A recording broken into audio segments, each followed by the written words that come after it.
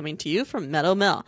I'm Amanda. That's Alan. You can join us here every Tuesday at 12:30 for your weekly news roundup and a discussion of current events. Feel free to comment and ask us questions in the field below. All right, what's happening locally?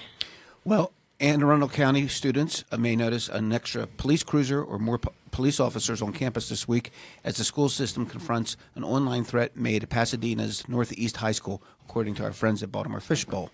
Anne Arundel County Public Schools said in a statement to parents and students issued via Facebook on February 25th that as a precaution and to help ease fear and anxiety of students, parents, and staff, you may see an increased additional police presence at schools throughout the week. Okay. Tensions were also high for the Glen Burnie High School community after an incident from last week that led to more rumors, which pushed administrators to reach out to students there. Right. Anne Arundel County Police have warned that online messages are taken seriously and, quote, those who post them will be held accountable for their actions. And, you know, this is happening everywhere. I mean, even I think there have been a couple scares at Baltimore County. I don't think anything credible, but a couple, people get their... That's the problem. They're like heightened senses, and then they're just going to, everything they see and everything... Right. Yeah, I mean, I remember flying really soon after 9/11, and every backpack I saw everywhere, I was like, Right, we're all like that.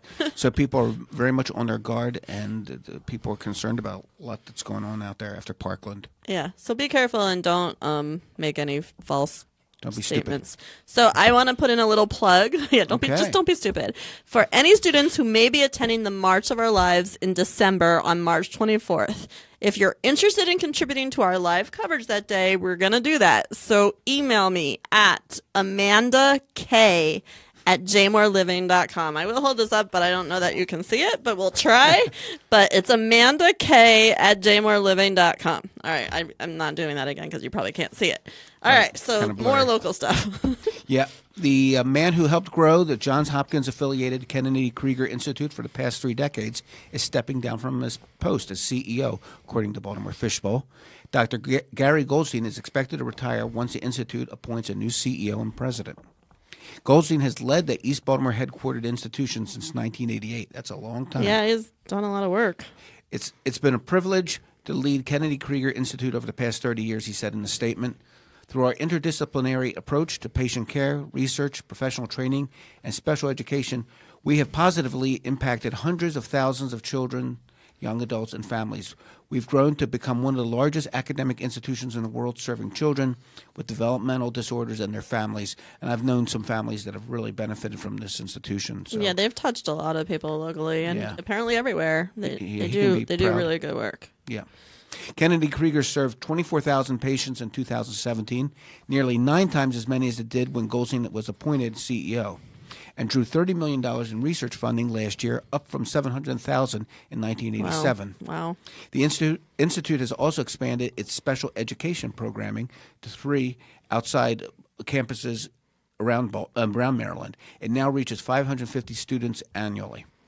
Goldstein plans to continue working with the foundation after he retires. The board of directors will undertake a national search for his replacement. Excellent. Good luck to Dr. Goldstein. Good luck, Dr. Goldstein. If you're just joining us, this is JMOR's Need to Know on Facebook Live. Share, like, and follow at hashtag JMOR Need to Know.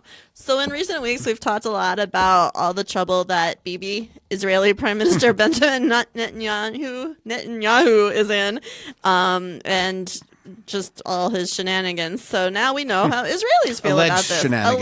Alleged conspiracy and everything else. Right. Yes. Don't want to indulge in fake news here. Right, no. It's all alleged. Right. All alleged. A TV news poll found that 50%, only 50%, of Israelis believe that Benjamin Netanyahu, who's beset by corruption accusations, should resign. Some 33% of correspondents said he should remain in office, according to the results of the Hadashot survey released on February 21st, following the latest developments in the scandal known as Case 4000. What a great name. How do they come up with these cool names? Only Israelis. But that means that 3,999 other cases have also happened. That's probably very true. They've had a track record lately with politicians who have been beset by downfalls. Yeah, this is like the 4,000th one. Now, the Snap poll, what is the Snap poll? I have no idea what a Snap poll is, sorry. I think it was one done in a hurry. Snap poll? Anyway, the Snap poll by the privately owned station also found that 42% of respondents favored early elections due to the allegations, with 36% opposed and preferring to wait until the scheduled vote in November of 2019. That was an attempt at an Israeli accent, but yeah, they're just like, whatever, we'll hang out there for another year. It's cool. The Gallup organization, in a report issued February 21st, found that prior to the corruption allegations, slightly more than half of Israelis, 52%, said in 2017 that they approved of how Netanyahu was handling his job as prime minister. Now, for an amazing discovery in Jerusalem. I love these stories. An impression of what is believed to be the 2,700-year-old personal seal of the prophet Isaiah was uncovered in Jerusalem. Very cool. Amazing. Isaiah lived during the 8th century before the Common Era, BCE, and prophesied about the return of the Jews from the Babylonian exile. Israeli archaeologist Eilat Mazar of the Hebrew University in Jerusalem reported on her discovery on February 22nd in the Biblical Archaeology Review magazine. The impression of the bula, or seal, was found during excavations in the area just below the southern wall of the Temple Mount in Jerusalem. The seal was found about 10 feet from where a seal of King Hezekiah was found 3 years ago. Wow.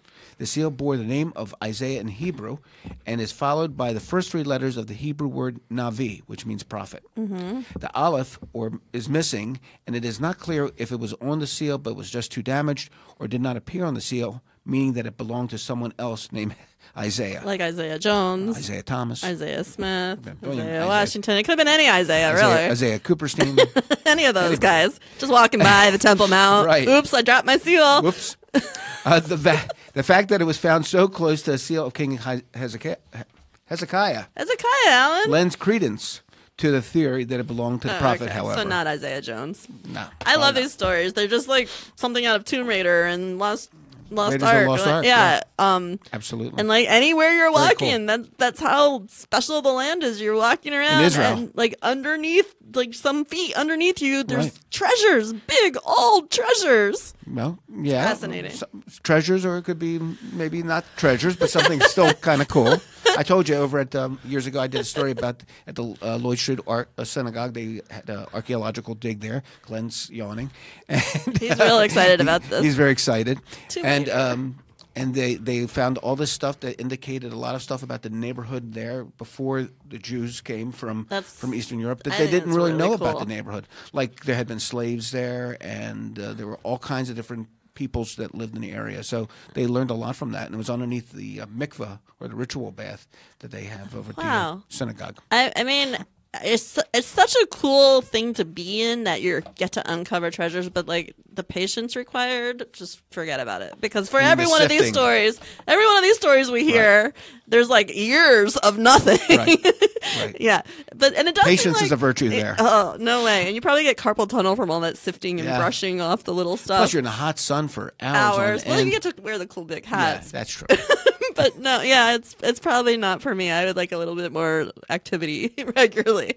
All right, so for the worst segue of the week, because I have nothing else to say, just tell us what else. This also has been unearthed, right? Yeah, the number of anti-Semitic incidents in the United States has spiked in 2017.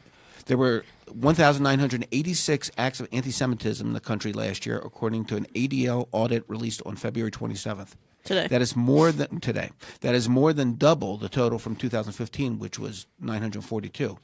It's also a 57% increase over the 2016 total of 1,267. The audit said that the rise is due in part to an increase in people reporting incidents of anti-Semitism. So that's okay. That's good. Yeah, I mean, it might have always been this bad, and we just didn't hear about it. Right. So it's better that we're hearing about it.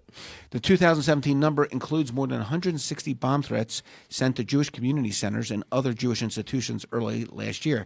And you may remember that it was a Jewish teen from Israel who was responsible and was arrested for making the vast majority of those threats, which were not all credible. Yeah, but even if he is a Jewish teen, if he's making bomb threats against JCCs, doesn't he still count as anti-Semitic? Oh yeah, sure. But they just weren't real bombs, so that's why it wasn't credible. Right. Okay. So the discounting the JCC bomb threats, reported incidents still increased by 43% over 2016. Anti-Semitic incidents on schools and college campuses also doubled in 2017 for the second year in a row. Which is terrifying. Yeah, it's pretty bad. Because you don't want to send your kids anywhere anymore. No. Not to school anyway.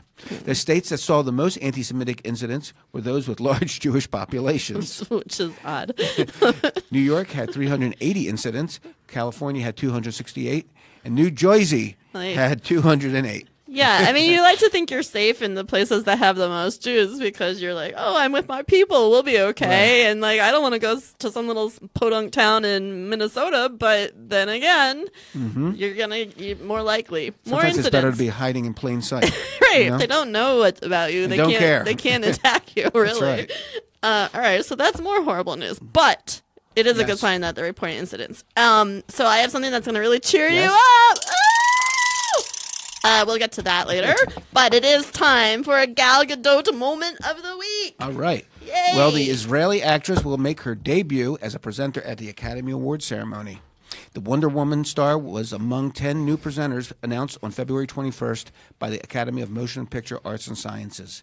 Others include Mark Hamill of Star Wars fame, Luke, and Hamilton creator Lin-Manuel Miranda, who you told me something very interesting. I just learned that in college he was in a Jewish a cappella group, and I think it was called the Mazel Tones. The Mazel Tones. I think so, unless I just made that up. I don't think I made that up, though. Great name. Yeah. That's good. Yeah, he's a multifaceted guy. He's amazing. He's amazing. He's amazing. Wonder Woman, despite its incredible box office success, did not receive any Oscar nominations. I am shocked. I would vote for that if I was in the Academy. Gadot presented a Golden Globe Award last month for Best Actress to Rachel Brosnahan for her role in the Amazon TV series The Marvelous Mrs. Maisel. Which you love. Which I love. And Rachel Brosnahan falls in that category, I believe, of that she should be Jewish, She's but not she Jewish. ain't. She ain't. Go just figure. like Patti LuPone. Yeah, Patti LuPone. We love her. The 90th Oscar ceremony will take place on March 4th. All right. I really hope Glenn will be watching. I really might. I really hope that Gal Gadot dresses as Queen Esther on Purim and then tweets about it, because that would make me really happy. So, speaking of Purim, yes, let's do some phrases today, just for the holiday. Lots. So yeah, hit it, Alan. Okay. Well, the Purim J word of the day, our phrase anyway, is the Purim Suda. Suda, and Suda means a holiday meal. So the usage of it would be, the Purim Suda is a highlight for many who enjoy eating and drinking in abundance. Yeah, my kind of holiday. I've been to many a Suda where people get quite inebriated. They imbibe sometimes to... it's just unusual for us. Most of the time, we're not really heavily drinking. We're known for not being big drinkers, and although that might be a little bit of a misnomer or a stereotype. There are Jewish alcoholics, I'm just letting you know. But yeah, you see a lot of drinkers, and like I told you, one of my first articles I wrote for another Jewish publication was about a yeshiva student who drank on Purim and got very wasted and got in the car and drove and got himself killed. So that's a downer. Yeah, it's a downer. Thanks, Alan. Yeah, sorry. So make sure if you do drink at your Suda that you call it Juber. Call it Juber. There you go. We've been waiting all day to say that Glenn one. didn't like it. He doesn't like it. He didn't like it. So, all right, give us another phrase. Okay. And the other phrase we have here is Shalach Manut. Shalach Manus. Which means a Purim basket. Mm-hmm. Not like an Easter basket, though. No. Very different. Okay. We sent Shalach Manot to our friends in Puerto Rico for the holiday. That's the usage for it. So it might have had some paper towels in there? Right. Yeah. Bounty. Quicker picker-upper. Bounty's the official sponsor. Our friend Ira Gawanter informed me earlier today that to be a Shalach Manot, to qualify, you have to have at least 2 items in there that that are part of the gift. So it's got to be, whatever, Hamantashen, or like I told you, my neighbors give us Shalach Manos baskets, and they've given us candy and cookies and if you had been able to see my email address, you could contact me so I can tell you where I live, and you can deliver me some Shalach Manos. Yeah, it's good stuff. I believe in you. Yeah.